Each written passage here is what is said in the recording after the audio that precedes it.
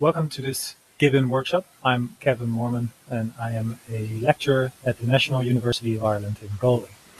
And I'm going to talk to you about the GIBBON toolbox, which is a MATLAB toolbox. GIBBON loosely stands for Geometry and Image-Based Bioengineering Add-on, and I started the project in 2006 roughly, so it's been many years in the making, and it's now effectively a toolbox for computational biomechanics or computational mechanics in general. Here's an overview picture on the website. It offers CAD tools for instance, for extrusion and lofting of features, which is really sort of a geometry processing toolkit, I suppose. And then surface meshing techniques, remeshing techniques, volumetric meshing, so tetrahedral elements or mixed tets and hexahedral elements, spatially varying meshes, lattice structures, as well as finite element analysis capability by coupling with FEBio or Abacus if you want. Visualization tools are also added that are usually not available in MATLAB, and as well as image segmentation to create your model, say based on medical images. Okay, so here we're looking at the website. The website contains installation instructions, as well as documentation, and a list of people that are involved in the project, for instance. And the documentation here is searchable as well. Okay, so if you're interested in installing it, basically you go to installation, and either you set up Git in GitHub, which is recommended, or you download the zip directly. If you set up Git, and you're happy to do that, you can also have a closer look at the GitHub page where you see a README with all the information as well. And I'm hoping more people will engage on GitHub because that's where you can post issues. Say here someone says there's an error in a particular function that I have to address. So that's where your support is found as well on GitHub. Okay, so back to maybe an overview of what GIBBON is. I already mentioned segmentation. Here on the website you see a little demo of a lower limb for transtibular amputee, and we're segmenting, say, a particular bone. On the right, you see CT of an elephant's foot, and you see here these lofting codes at work that say create CAD-style features. Here we go from a star shape to another, I don't know, peanut shape, and we're able to create a surface. Sorry, that's my phone buzzing. I'll turn that off. And some surface processing, meshing, and those lattice structures that you saw. And the FEBio interface is described here as well. These are typical FEBio demos, for instance, mammography, a blood clot traveling in a blood vessel, sort of soft robotics. Here's a propeller hitting something with contact, and twisting large deformations and sliding. All of these have been implemented as demos in GIBBON that link with FEBio. Okay, so let's get started. I showed you where to, in principle, download the software from the website. Once you have it, I suppose you have it in a particular folder. I have it in a GIBBON folder in my MATLAB folder. Okay, and there you will find install GIBBON, which is just a script that allows you to install it. So you open that, then you have that open. You don't need to do anything else. You could you don't have to edit it or anything. You either click this green run button, or you hit F5, which is save and run. Okay, and then you can see this little install script starts. It adds functions to the paths for MATLAB, so all of the toolbox functions are known. Then you need to give the path to where FEBio is. So on this computer, I have FEBio Studio installed, and this is where it is. You have a binary folder, and there's FEBio 3. So this would be my path here, and I would copy that and paste it in here, or I use browse here to find that path. So this is only if you want to add FEBio, you don't have to. So then I confirm that path, it unzips some data, integrates the help, and then it's actually all done. Yeah, done integrating help. Now, it says use gdoc, that command, to open the GIBBON help information. Done. And I think it opens the GIBBON help information, and here it is. The different functions can be found. And this is MATLAB's integrated help window now. Okay? If you have trouble finding that, you can also go home, and then big question mark. Yep. And then there should be supplemental software in the bottom here somewhere. There's supplemental software. And I click on GIBBON toolbox. And I can access all the help from within MATLAB too. But sometimes actually the website searchable documentation here is pretty handy too, because it searches the function name if you're not exactly sure. We'll use that maybe later. Okay, so that's installation. So if I close that, let's get started using it. Now, this is only roughly 45 minutes, this lecture or workshop that we're doing here today. I cannot give you an overview of nearly 15 or more years of work in code, right? It's very difficult to convey code rather than a GUI where you say click here, click here, click here. In a workshop session, I would usually walk around and have people play with demos, and it would be a multiple-hour or multi-day program. So today I have only 45 minutes and a video, so it'll be very difficult maybe to really do a thorough display. I'm just going to increase the font in my editor a little bit for the purpose of this video. So apply. Okay. So first thing, I'm just going to give an introduction into how to play around with meshes, how they are handled in MATLAB, for instance.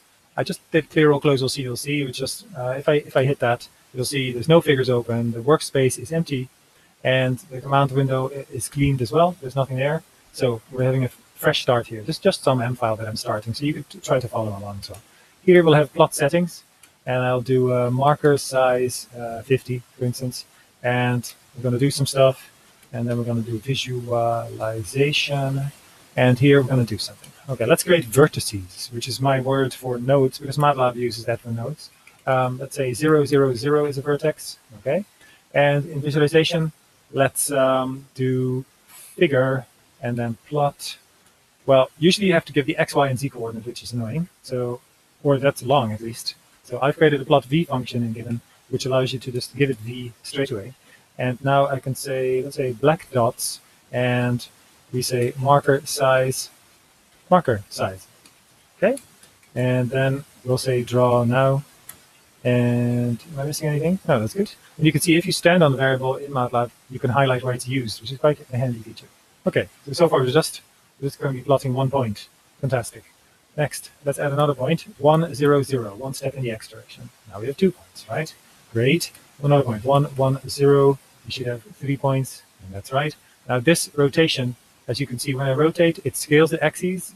It becomes smaller and bigger. It becomes square or rectangular. It is making a mess of it, basically. And if I try to rotate fully down, it gets stuck. I can't rotate it further down, or fully up, I can't rotate it further up. So MATLAB's default rotations are annoying, I find. And also the figures are default very small, and there's a gray background, which I don't like, but that could be personal. Let's close this, and instead of figure, use C figure, which could be seen as custom figure for Gibbon. If I run that, you'll see I have a maximized figure window. And there's a different rotate feature that allows me to rotate fully. Now, another thing you should do is axis geom, which calls a Gibbon function that helps set all the axis properties that it's geometry, that each axis would be, say, scaled in millimeters or meters, whatever you like. So now we have this system, and you can see that it doesn't scale anymore. It's actually fully rotating. What I'm using to rotate is this button here, which is a view control widget. I can press either V to have it run, or I can click that button, and there you can control the view. Right click is zooming, left click is panning, so or like moving it about, and the middle mouse button, if you really need a 3-button mouse for this, allows you to rotate. And now it's similar to a CAD package in that you can keep rotating, nothing stops. Right? Okay, maybe people are getting sick of that rotation. I'll stop. So that's 3 points defined there, right? And we have V is the vertices, and if I ask for size V, it is a 3 by 3, right? We can add another point, which would be 0, 1, 0, and now we have 4 points. Right. Okay. So that's vertices. So I could add a comment here, vertices, and let's do faces. So one face I can do is 1, 2, 3. So what's a face? Faces are basically indices into the nodal array, and by connecting those nodes, you build a face. So the usual command in MATLAB is very long and convoluted. Here you can just go patch f, v. So now it's showing a patch, and that, oh, it's gone. And you get a bonus point if you know why it's gone, because hold on isn't on. This is the most stupid MATLAB feature ever, but they have it. If you plot 2 things after each other, that is a plotting line content, it deletes the previous thing. So if I say hold on, it's still there. There's a triangle now, connecting points 1, 2, and 3 together. The default color is green, but I could give it a different color, like red, for instance, and now it's obviously red. Or RW, which is a color that I've implemented, sort of red whitish. Some of the W, RW, BW, it's kind of blue whitish, are sometimes more pleasing to use than these very primary hard colors. Okay, the next thing would be edge color. Let's say I did that green, then you can see the effect there. The edges are green, a bit thin, so we'll work on that. The next one is transparency. I can make it half transparent, and the next one then is edge length. Okay, so if I run that, you'll see figure edges and a transparent triangle. Okay, let's do 5. See what that's like. That's super chubby edges now. Great. And if you're wondering, where does he get all this from? Well, obviously I know it, but you can search gpatch here on the help on the website to get you some help information on that particular function. It shows you how to use it, how to control the colors of models and faces and meshes. And yeah, so that's that. Also in MATLAB, you can say gdoc so gibbon documentation, and then the name of the function, gpatch, and it'll open that in the MATLAB integrated help, which is exactly the same as the website. Also, when there's help information available, so if you see this file and you're happy, or like you want to play with that, you can actually do open help underscore and then the name of the function with capital letters. If I open that, now I have that exact, I run this is the documentation file. It does the exact same thing, see? So you can verify everything and start copy pasting from the documentation into your own codes. Okay, but for now, here it is, gpatch, faces, vertices, some colors, edge colors, transparency, and edge thickness. So here you might say edge thickness, okay, equals 3, and I might use that and in subsequent plots. And then if you switch to a different screen, you might want a different marker size. I find that at work I have different settings for at home, for instance. All right, so there's a triangle. You can add another one. I think that's 1, 2, 3. Is it 3, 2, 4? Am I wrong? Nope, that's wrong. Is it 3, 1, 4? There. Okay. So now we have the 2 triangles for those 4 points. And you might wonder if the face order is correct. So there's patch, normal. So I'm using also a tab to autocomplete. I have a tab here to patch normal plot. We'll plot the normal vectors. Ah, look, my second face points the other way, so they're not consistent with each other. So instead of 3, 1, 4, I should use 4, 1, 3. And in that order, they are now consistent and they point in the right way, you see. That could be important for contact. So now we're exploring normal vector directions. We can also add color information to these faces, so that each face has its own little label. I can label the first one, sort of an index of the face, 1, and the second one, 2. And now instead of the red, I could use C. And therefore now each face is its own little color, as you can see. And this is color map driven, so I can have color bar, but that's a default color bar in MATLAB. It is a smooth gradient. That's not so useful for these discrete sets of like 1, 2, etc. You want an integer color bar. So I color bar is the given command to have an integer color bar. Now you can see blue is 1, yellow is 2, and it's easy to read that from the graph. Okay, so maybe another one would be font size 50. If I do that, I can say for the current axis use font size, and now the font size is massive. That's too big. I'll go to 25 there, so maybe people can read that more easily. All right, so that shows you that now I have 2 triangles and they have different colors and we have normals aligned. So these colors are actually color labels. So they offer sort of a handle on parts of a model. Colors, color labels, which are handy. Okay, so let's now make the mesh a bit more complicated.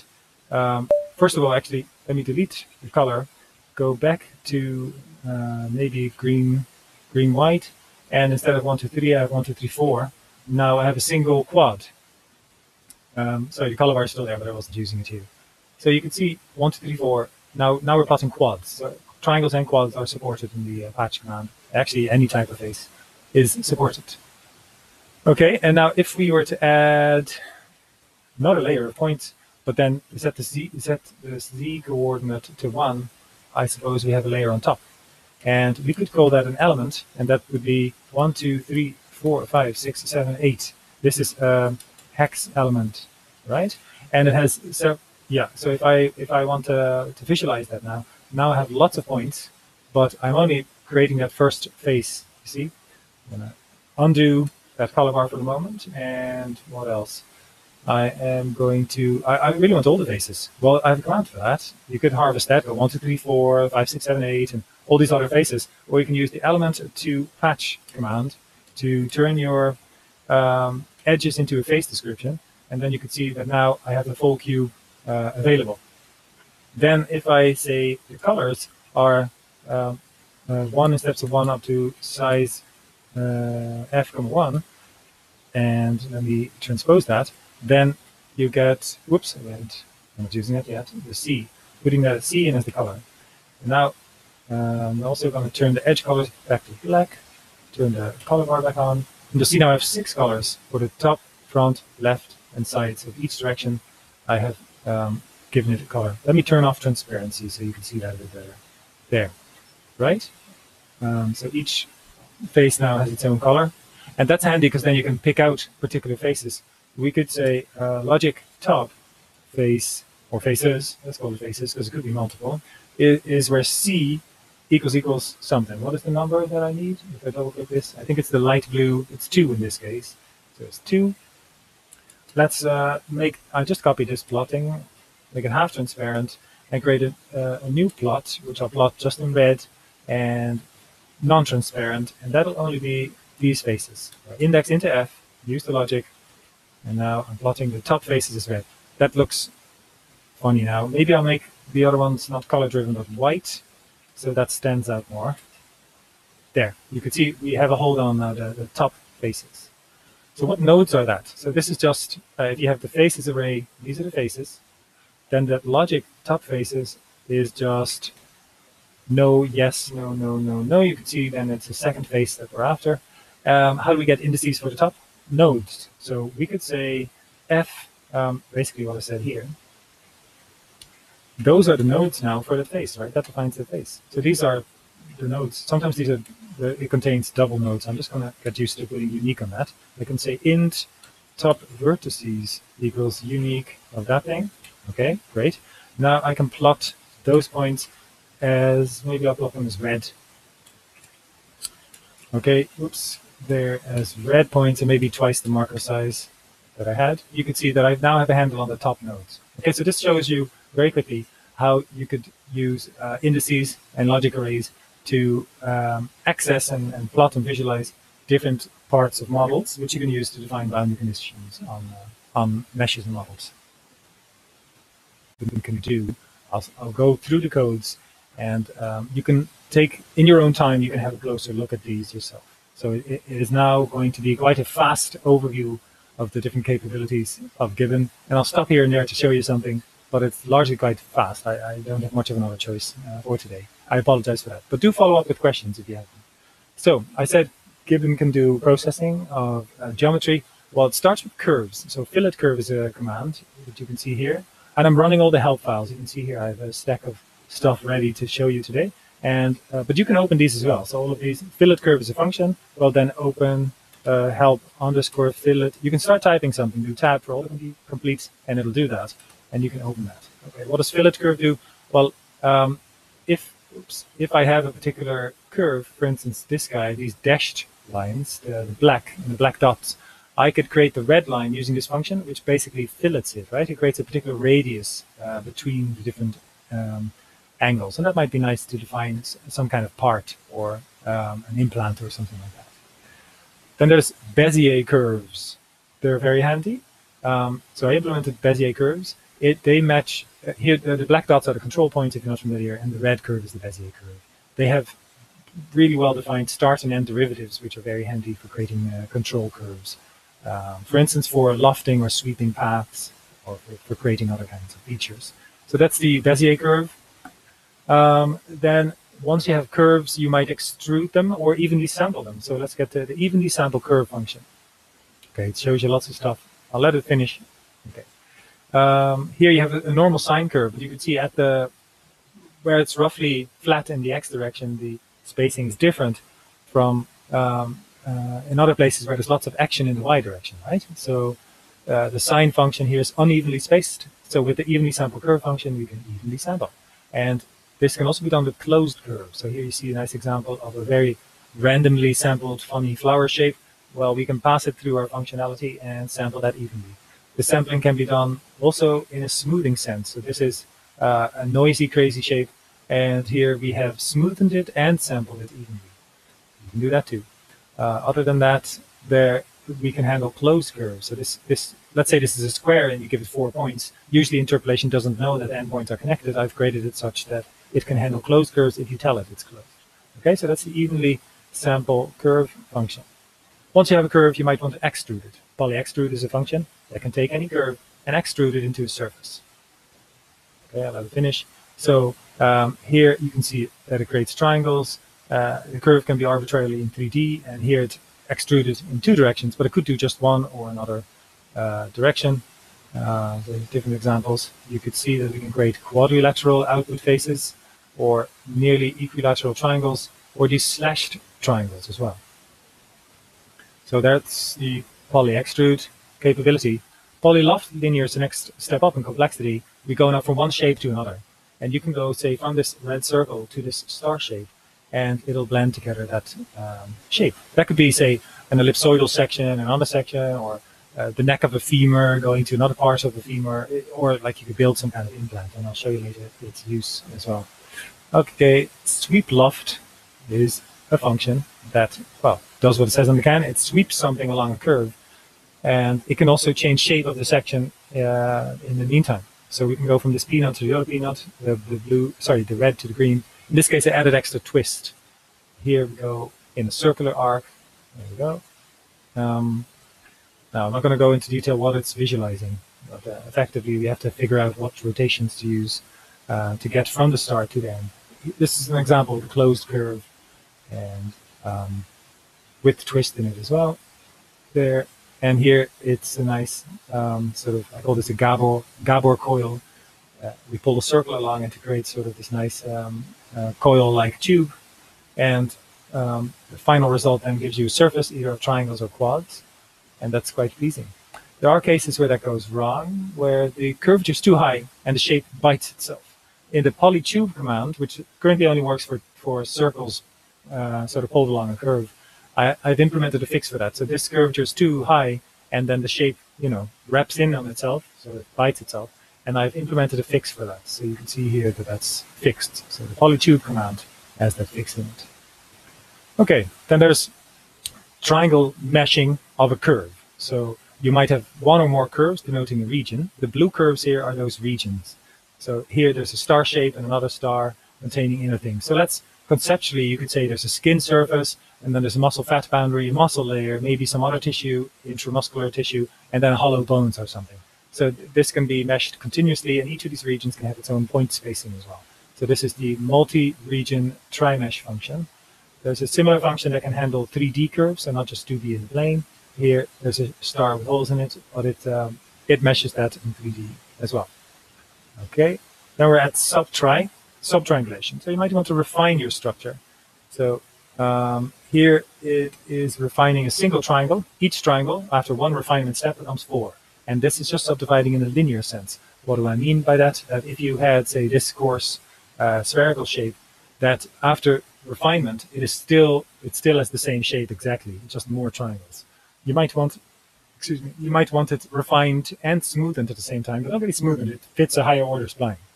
Subtri loop uses the loop subdivision algorithm, and you'll see here. So let me just let this finish. Sorry, the demo is longer. So you could see that for an icosahedron, which is an even coarser spherical triangulation, it converges during refinement on sort of a spherical shape, as you can see. So while you refine, you also smoothen, and that can be really nice.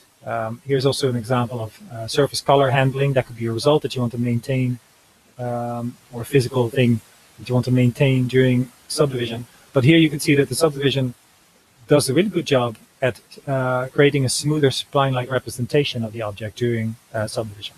Okay, and we have the same. Do you have that open? Yes, I shall use that now. We have a similar thing for, it's called Cottonell-Clark subdivision of quads. You can do linear quad subdivision, but here it is again some sort of spline fit.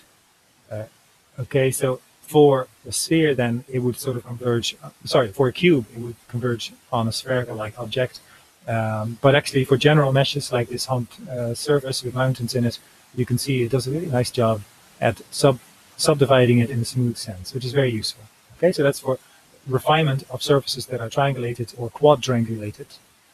Then there is lattice functionality that I mentioned. So this function will take a moment to run, or this demo, and then I'll get into the details. So what you see here is that we have an element description, for instance, a hexahedral element or a tetrahedral element, and then we build lattices from this. This final example here shows the Stanford bunny, but now we have created a tetrahedral lattice on the inside, and it's fully surface conforming, but this lattice has thin features on the left, and they get increasingly thick. So we can handle spatially varying lattice structures. So how does this work? Well, for each of these, we start, this is your input element on the top left.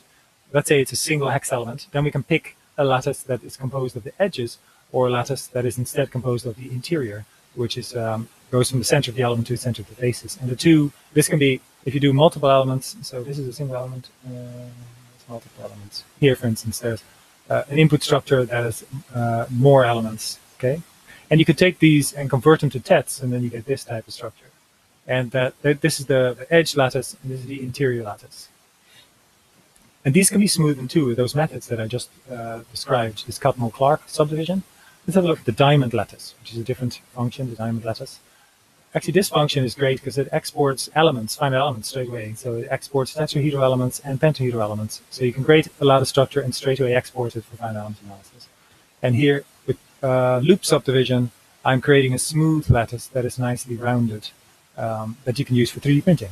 I'm holding the 3D print of this object up to the camera right now, so you can see that we can export STL files for all of the structures for mechanical testing, for instance, if you want. All right, what is next? Dual lattices are handy too. Well, this is any lattice can be turned into a dual lattice, and this is something that I'm adding at the moment, a feature for sort of modeling bone structures like trabecular bone. Okay. Speaking of those types of structures, there's strictly periodic minimal structures, and they are mathematical functions that offer surfaces with interesting curvatures, and you can study those in your own time. This last surface I've also printed. I'm holding that up to the camera there, so you could thicken these and then use them for 3D printing or for finite element analysis. They're also kind of trabecular bone-like structures sometimes. Now this function will take a while to run. Recently we implemented spinodoid and stochastic microstructures that also mimic bone in some sense. This will take a while to run, but it'll create a quasi-random stochastic structure. And the nice thing is, hopefully you recognize that I think I used a different color map previously, but the boundary faces have been given different colors. So now we have a handle on them, so we can pick the top surface, bottom, for prescribing boundary conditions on in your codes as well. The blue surface is the full interior. Okay, that's that.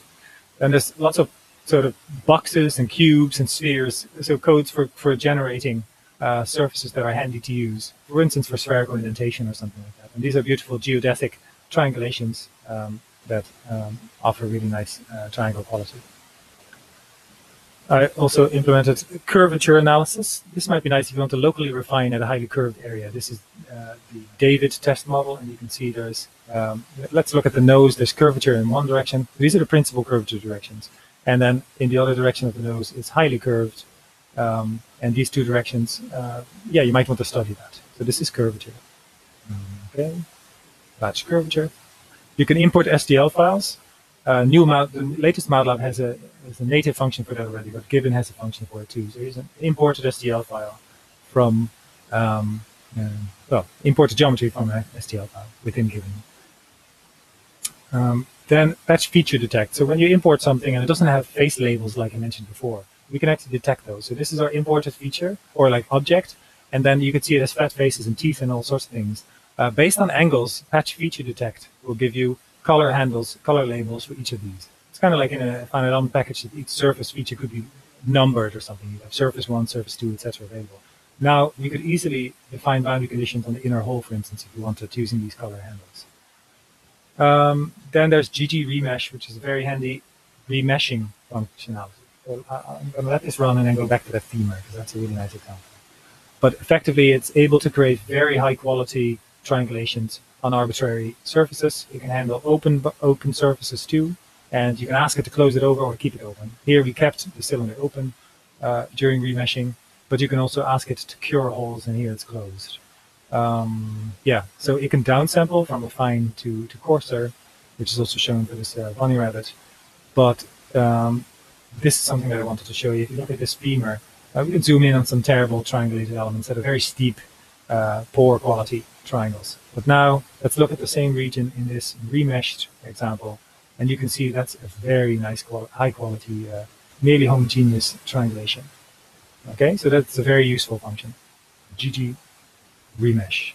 Okay, you might want to chop surfaces, so you might import a bone and then cut it and then do something with it. So the trisurf slice, trisurf slice function offers a way to split the surface in half so that it accommodates the sliced curve, but then you can obviously not keep the top or the bottom, or just keep the bottom, for instance, and then you have this cut surface.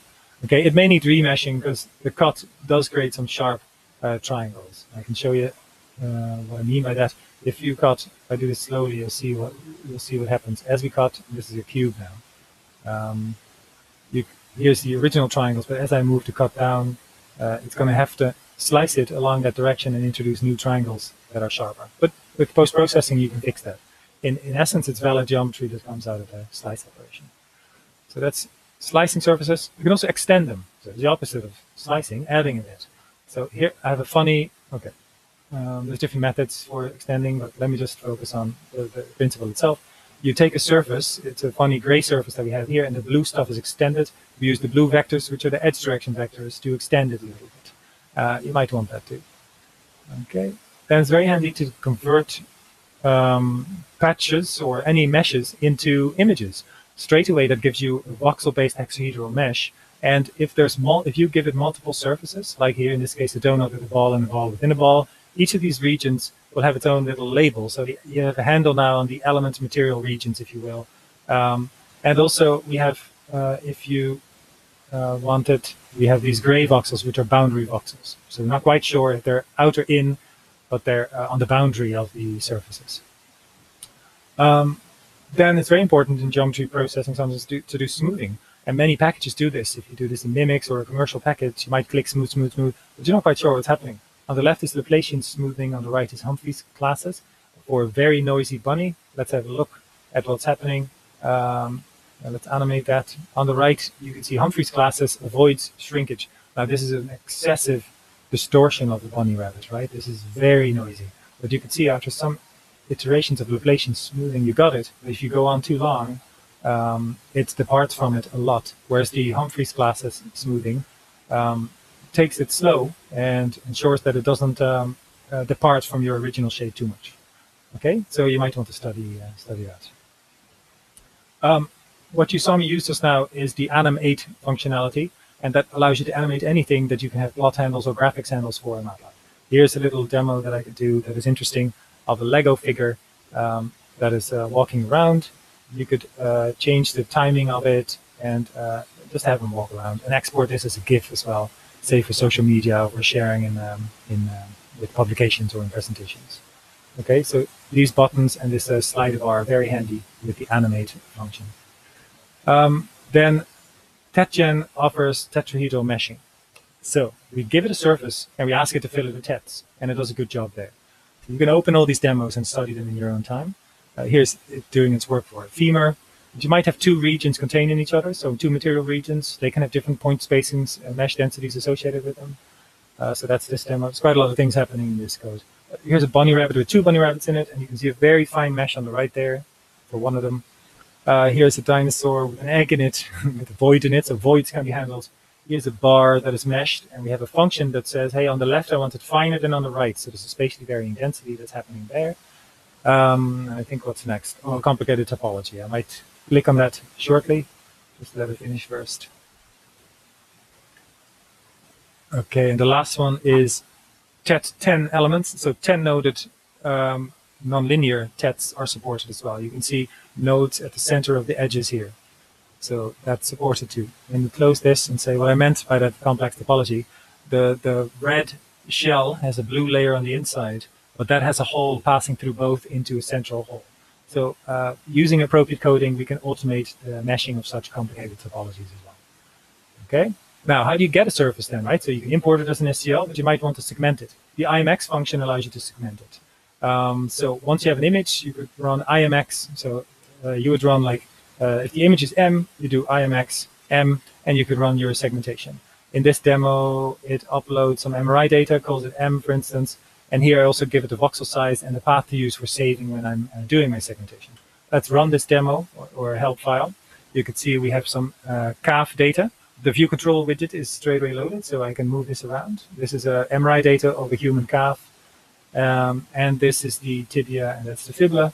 And now, using the little pen symbol, I can draw my contour. Using the sample contour button, I can select it or try to make a contour. You can see this is quite good, but now it departs from the bone. This black surface is gone.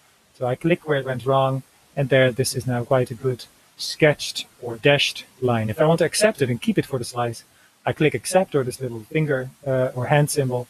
There it is accepted. And now I could iron it out, so iron out the bumps, so smoothen it. Either pressing Q or this button with the iron, I can make it smoother, smoother, smoother. And there you go. There's a smooth contour for this slice. Then I could use either these bars to scroll through the slice, or I can press space to go to next slice. Now, once you get the hang of it, you can go S, select, A, accept, Q, smooth, next slice. S for select, whoops, S select, there, got it. A for accept, Q for smooth. You can click that a couple of times until you're happy with it. Space for next, S for select, and that's how you would process this. This could be 100 slices, so it would take you like, I don't know, 20 minutes to pass through the whole structure or something like that. So if you're interested in how we're doing, you might want to see the contours for all slices. Let me do one more. Okay, so there's the parted. This works by just fitting contours at a particular ISO level wherever I click. So let's have a look. That's my current contour. Where's the other ones gone? There they are. Are they fitting in 3D? Yeah, that looks pretty good to capture the bone, right? How about here? Well, I have to position this slice a bit better. That looks great. It's actually capturing it pretty well. You could zoom in a bit more. So you have to get used to the mouse handling a bit, but that's like with any software package, right? That you have to get used to it. I'm pretty happy with those contours there. Okay, if you did that to the whole bone, which would take a while, then you're ready for the next step. Let me do one, and let me pretend it's difficult. So sometimes it's difficult. Here, let's say I couldn't, if I clicked here, that's a good one, right? So now I could accept this one. Let's go back to that bad one. Let's say I wanted to cut that away. So, and it's also departing from it here. So I like this part, but the other side is bad. Then maybe I'll select, let me see this one. Let's say, okay, I got that off and this off. So usually it groups it now. You can see there's red and orange. I'm not going to keep the orange. I'm going to also get the red, and I want to merge it. So I accept it, merge it with that one, and now they're together. And open bits will actually be, if the straight connection of the open part is suitable, then just let that happen. With it'll be okay. So if I smoothen it now with Q, you can see that was sort of a slightly trickier step where I had to use cutting and grouping to get it done, but it does work. Also, there's growing of contours, shrinking of contours, moving, all sorts of functions that you can check out in your own time. So what's next then? Once you have those contours, those lines, you can use contour to level set, the next function, to translate those contours into a surface model. Sorry, first step is the level set. Level set is an image, it's kind of like a heat map. Blue is cold, and that's on the inside. Red is hot, and that's on the outside. Let's call it that, right? But white is spot on my surface. So these are all of the contours that you would have gotten if you continued that step of segmentation. And again, blue is on the inside, red is on the outside. Now all that is left to get a surface model is to just draw an isosurface at the level 0. So that's the next step. This code will actually briefly recreate the level set function, but give it a moment. It converts the level set then to an isosurface. And I think we're remeshing the GG remesh as well. So the result will be, see, there it's on the MRI. On the left here is my bone surface now. And you can see these are lovely triangles. Usually the isosurface command produces a terrible triangulation, but now we have quite a good triangulation. You can compare that to your original contours and see how far off they are, and they're actually pretty good. You might be worried if we're still on top of the image. Well, then plot it on top of the image and have a look. You can see the blue surface does a good job of capturing everything, so I'm happy there. You can do that then to all of your bones separately and all of your skin and muscle fat boundaries separately, and build your model in meshes that way. You might have to cut them at certain levels and fill the triangulated regions that you've cut back in with region tri-mesh and something like that. But that's how you build your models. Next, then you're ready to work with FEBio, right? Let me go to the website. There's an image here that I wanted to show you that conveys how to code. Oops, open image in new tab. Yeah, so FEBio features an XML format. I think this is the user manual for FEBio. So if I go to uncoupled solid materials, Ogden, you can see here they describe typically the Ogden formulation and the parameters, but also how to code it in XML in the FEBio input file. So then here is something like that, but for a Neo-Hookean model, you can see E Young's modulus, nu Poisson ratio, and we see capital letters material, small letters material, ID1, this is the first material, or a material labeled with the ID1. The type for this material, that attribute, is called Neo-Hookean. So how would you code all this? You can see we have sort of sublayers, and we have sort of a child of sort of indentation in sort of this nested structure. But we also see attributes like ID and type, which aren't the same as parameters like E and V. So the way I solve that is that I use the ATTR thing that you see here to say that's an attribute. Okay. First off, the whole file or the whole FEBIO structure is stored in a structure in MATLAB. That's called FEBIO spec. Dot means we're going one level in the XML. So dot material, dot small letter material. And then we have an index 1. So if you have multiple materials, you use an index here. Dot attribute dot type equals new Hookean. Dot attribute dot ID equals 1. And if you skip the ATTR, the attribute flag, it will assume it's a parameter. So E here is 1 and new or V equals 0.45. That's what it'll code it as. I'm not going to talk too much about Abacus, but you can do the same for Abacus. Once you know the input structure very well, instead of the nested structure in an XML, it becomes star something. So dot attribute dot name elastic becomes star elastic, like sort of nested under material, if you will. And if you list some parameters, they're just listed like that. So if you know how to build your input structure, input file structure, you know how to code it using this sort of mental map that I've presented there. And there's a help function here for both the Abacus version and the FEBIO version. Here you could see, for instance, how that Ogden material could be coded that you saw in the user manual for FEBIO. By the way, you can call FEBIO from within MATLAB by just saying FEBIO, and it'll start FEBIO and you can do something. You can go FEBIO, I wonder if this works now. Yeah, FEBIO documentation. Okay, this used to work, and it opens the documentation here, but the PDF is now too big for MATLAB to handle, so I'll try to fix that in the future. Anyway, what's next? Demos. There's a ton of demos for FEBIO implemented in Gibbon. Okay, so demo underscore lets you find those demos. Let me first show you some advanced demos. Aorta build, demo aorta build. If I run this, it'll create a code that features sweeping, as you can see, to create the aorta branch. Now it creates a split in it. Now it creates circles where side branches should appear. Each of these are sweep lofts. There's the side branches. Sorry, lots of stuff is happening. But I think you appreciate that this is an automated way to create a patient-specific model. And it could run for a database of segmented structures. These are spatially varying material parameters now.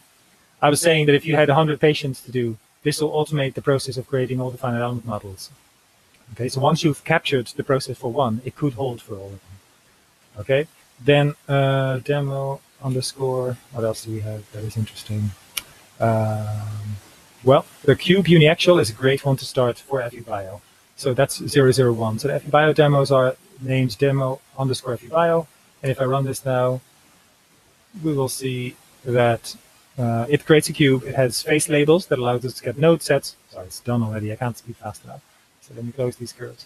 What it did is this, uniaxial compression of a cube. And you can open such models, if I refresh it, in FEBIO Studio as well. So we just ran this model in MATLAB, but it works in FEBIO Studio as well. So you can view the results there. But actually, with Animate and functionalities, visualization tools in MATLAB, you can view nearly everything you want in MATLAB as well. It'll be sometimes less efficient for very large models, but still it does the job. And if I open that code, so that demo is available, I can open it. And if I very briefly, so it's way too much to treat in one day, right? But in essence, look, plot settings, font size, marker size, I used that before. Control parameters, we have cube size, sample width. Where does that go? It goes into cube dimensions, which goes into hex mesh box, which creates a mesh from which we get E, the elements, V, the vertices, FB, the boundary faces. And I visualize that here. What are these boundary faces? Oh, like a cube with different colors, 6 different colors. So you now have sort of a handle on the different faces. And then that allows me to say, look, I want to support these blue guys in the Z direction. The black ones I want to pull at or push at, etc. So let me see. So here I said logic for a particular face is where the color equals 1. And that'll be my support list in the X direction. Then if I scroll down, I can find that, where's that? Oh, here. I create FEBIO.mesh node set, and then here's my node set. Okay, so this is too much and too complicated to handle in a single day or in a single hour, but you could see, maybe you appreciate how models are coded in MATLAB for FEBIO. Okay, so let's run some more demos. Demo FEBIO, what else is there? Force at end of a beam. So we have beam, These are now nonlinear hex elements, so you have extra nodes in the middle of the edges, and we're just putting a force at the end of it. It ran FEBio, and here's the result. Okay, so maybe you believe now that simple models work. Let's go up the ladder of complexity. Indentation. So we're building a sphere, we're defining contact. Everything works with labels in the sense that, like how I was explaining it earlier, with color labels. You can view the process here, or the progress of your FEBio simulation. Now it's done, importing the results and visualizing everything. Okay, what else? More complicated, right? So demo underscore FEBio, and so what do we have? Trabecular compression. So this is using that. It's creating an isosurface, remeshing it, and assigning boundary conditions to it. That's meshed with Tetya now, and it's going to run FEBio. I'm not sure if it's fast enough for today. I might. Oh, I'll let it finish. Then I'll jump to a more complicated example, and I think that I'm running out of time. So then let this finish. It should import the results and show the compression of this structure. And we just built this structure, right? So it built the model and ran it in the time that I was talking to you. So that shows you how powerful this is. And I could change the point spacing in the code or run it in a loop for my convergent analysis to have it say increase and definer. FEBio 004. I think this is inverse FEA. What does that do? Well, you have say some material testing that you did, and you have an experimental curve, which is the black curve. And now we're running FEBio iteratively to get the best material properties. So if I close these other guys here, you could see from the command window that I'm running FEBio iteratively lots of times. You can see my CPU being nice and busy with that. And the optimization in MATLAB is trying to figure out the correct material parameters to use. So I have an inverse finite element analysis demo as well. That shows you the power of coded modeling. Okay, so I'm going to interrupt this because we don't have time to wait for it. Then what else? So you can do full subject-specific things. Here's a breast with a tumor inside, and I'm going to define plates that were used in a mammography experiment. Let's say you know the force from the mammography, and you're interested to see what stresses and strains were subjected or created in the soft tissue. As it's running, you could have a look at not post view, it's called FEBio Studio now, right? And see how the model is doing by refreshing it. So this is now FEBio Studio, right? You can see that we're slowly squashing that rest, and we're at 0.4 here, so I could refresh and have another look at it. Okay, so that'll slowly start compressing it. I think it'll take another minute to finish, but I think you get the point. I can quit that now. Okay, one more where we're doing design of something. Okay, let me see. Active contraction, foot insole. Okay, so we take a foot, there we go, chop it, close it over, fill it with tetrahedral elements. The bones are a rigid void now. Make it soft as a soft tissue. Create a sole structure, thicken it, and assign spatially varying material parameters according to bone distance. So you might want to avoid loading in vulnerable subjects, for instance. And now it's running. So it just designed a shoe insole for us in the code, and now it's running the model to evaluate that shoe and the pressures for that shoe insole. Again, I think, is it getting there? I think it's a bit slow, but it just shows you the power of coded modeling, right? I'm again going to interrupt it because we don't have time for it. Okay, I think FEBio is still busy, so okay, finished. Great. So, but this shows you the loading input as you step and load the sole. Right. Let's move on to now this demo that shows you the creation of a hip implant from scratch. Take a femur, chop it, create an implant head, create an implant neck shaft, and the whole feature down the bone. Excavate that from the femur, create different materials for the implant, the trabecular bone, and the cortical bone. Then define boundary conditions. That's on the head, distribute some forces, distributed muscle forces on the bone, support in the lower end. These are all node sets. And then run the model. So it's running it now. So if we go here, they all have the same name when I run them from FEBio. They're just called temp model. So you could view them all. Delete the plane cut. You can see now I have my nice model here. Does this work? Yeah. Oops. It's slower and faster than I thought. Okay, so it's running that now. It's nearly finished already. It's going to take a while to plot it, but I do wanted to show you that. So just imagine the power of this now, right? We're using code to create an implant for a patient, a fully patient-specific implant, and it's evaluating it for that subject, all in the time that we're just looking at it. And I could replace the input data, and it'll also still work. And that's the power of coded modeling. So I'll wait for this to import the results and let it finish. So I'm hoping that people will start using FUBio together with GIBBON for the computational biomechanics studies. So here you see the model finished evaluating that particular implant. Okay, so I'm hoping that I've given you a nice introduction into the capabilities of GIBBON, spoke about each of these aspects, and you can try and open these demos yourself. You saw me work and run them. Hopefully you can run them in the same way and explore the different concepts. And if there's any issues, you can you can post them as an issue on the GitHub site, and I'll try to get to it. But more than that, I hope that you will try to fix things yourself a little bit too, and join as one of the contributors. So I'm here on the top left, but I welcome anybody to join the team, even if you contribute a very tiny, minor thing. I want you to be a member of it and get recognition for it. And maybe when there's the next GIBBON paper, you'd be a co-author if you contribute sufficient code. So I really encourage people to join via GitHub and start collaborating on this, what hopefully will become a big international project.